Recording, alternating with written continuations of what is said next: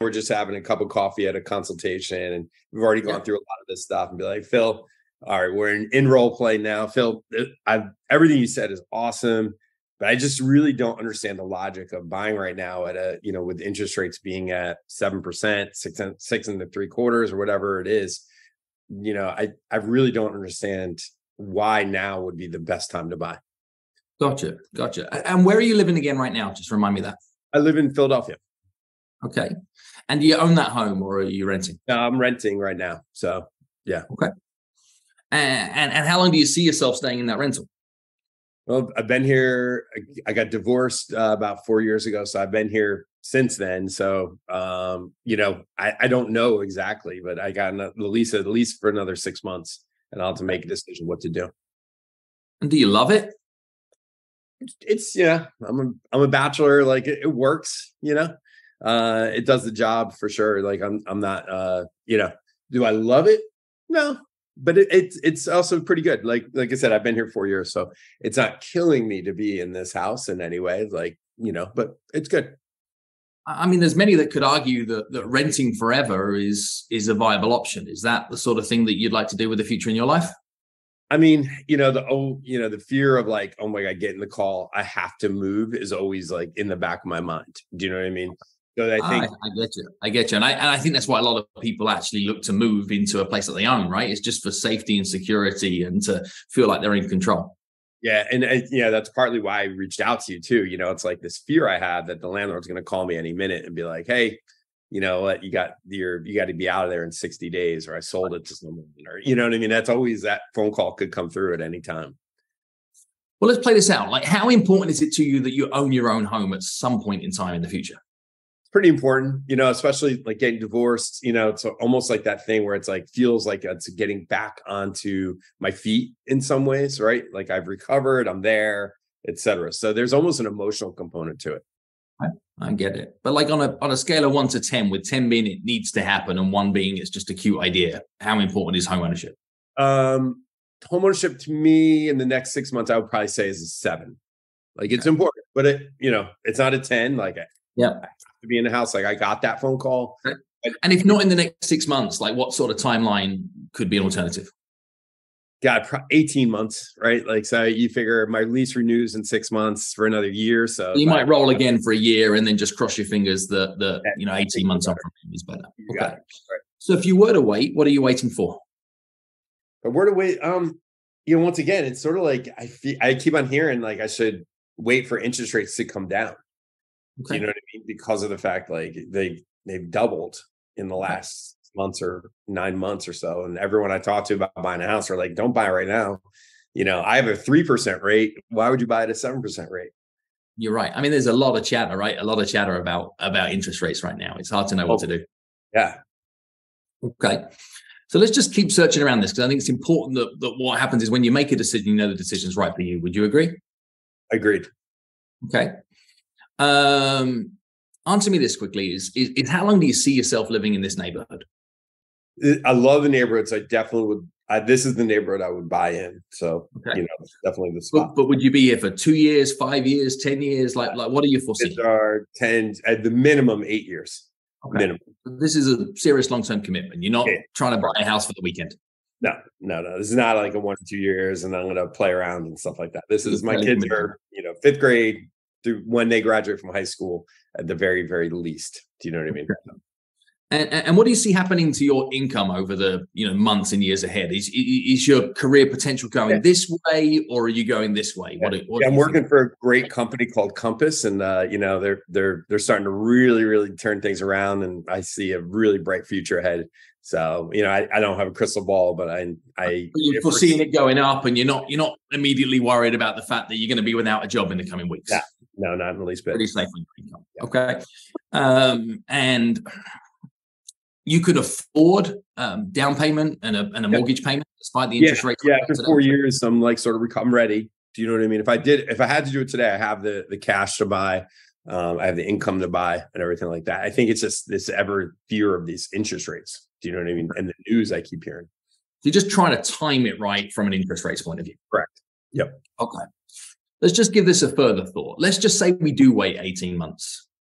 What do you think the interest rates could drop by? Like 1%, 1.5%? What are we like for? I mean, looking at some historical data, like I'm not an expert for sure, but looking at historical data, it looks like, that 5 to 6% seems to be that number that would be considered a good rate historically. Okay. And you're probably, looking at around 7 right now? Yeah, that's where a couple of days ago, that's where my mortgage guy said I was at. Okay. So we're looking for this whole 1% interest rate drop. Got it. And price point you're buying at is around $1 million? Yeah, million. You go a little above, a little below, but that's sort of the target. Somewhere in and around $1 million. So that percentage point is going to cost you how much a year if it was to drop down? God, I don't even know. God, I should probably know that answer, but I honestly don't know, Phil. Like, yeah. I mean, you're probably talking about somewhere like $150, $160 a month for your payment, maybe $250 tops. Oh, really? Huh. I didn't know that. So you're not talking massive, but let's keep playing this out. Sure. If the interest rates to drop, do you think that'll put more buyers or less buyers in the market? It's a good question. It probably put a lot more buyers in the market because I'm not the only one looking to buy that's like sort of holding off right now. And this is a pretty desirable area to live. Really? Yeah. Yeah. A lot of people want to, it's a great school, neighborhoods, restaurants, shops, everything you want is here. So increased competition could be problematic to you. You wouldn't be good, probably, right? Yeah. I mean, I keep on hearing, I've heard about 2 years ago, the multiple bids and all this stuff that my friends went. How much would you look forward to playing that game? Not much. I wish I was the only buyer. Right? And also, not only that, is like you've got this potential competitive buying environment that is more challenging for a buyer to actually get the house that they would like. But not only that, is what do you think it will end up doing to property prices if interest rates were to drop? Yeah, I mean, if there's more, classic law of supply and demand, theoretically, they probably go up if there's a lot of demand. Okay. And it don't take a lot for $1 million property to go to 1.1 to 1.2. Like they don't go 1,025,000. No. They start to jump by another $200,000. That's right. So let's get this right. You'd like to own a home at some point. You're either going to do it in the next 6 months or you're going to wait another 12 months. Waiting another 12 months is highly likely that even if interest rates do drop, going to result in you spending more money. Yeah. You're in a position to be able to do so now. You're in a strong buying position. There are fewer buyers in the market. There's more chance for you to actually be able to get a deal or at least be able to get the house that you want at this given moment in time, and that you don't love the place that you're currently living in. Yeah. Explain to me why you're thinking about potentially maybe waiting. I honestly, Phil, that's a great point. I don't know why. I don't know why I'm waiting. I think it's just this fear of the chatter I keep hearing, right? The news, what it is. And how much is the chatter just around in life been right? And how much of it is just scamming? I don't know if you know anything about getting divorced, but the chatter around getting divorced is like great. So I can almost relate it back to then, like, oh my God, don't do it. It's going to be horrible. And I have a great co-parenting relationship and everything worked out great. Yeah. I mean, there are a number of circumstances that waiting for interest rates to drop could be the right decision for certain individuals. But it sounds like your unique circumstances that the high interest rates could actually be advantageous to you. That is so awesome you said that. I never thought about how high interest rates are actually an advantage. Well, because you're in a strong buying position, right? And you look at this from your point of view. You've told me that you're confident that your salary is strong for the foreseeable future, is that you're not planning on going anywhere. Like the interest rates plummet. Well, guess what? Skye's in a strong position, working with a great loan officer. You'll have the ability to be able to refinance at that given point. But I wouldn't want to bank on it. Just know that if interest rates plummet, happy days, right? You refinance, but you're refinancing at today's price point. Yeah. Wait, get a 6% rate, pay 1.2 for $1 million house. Yeah. You trying to save yourself $6,000 could cost you $100,000.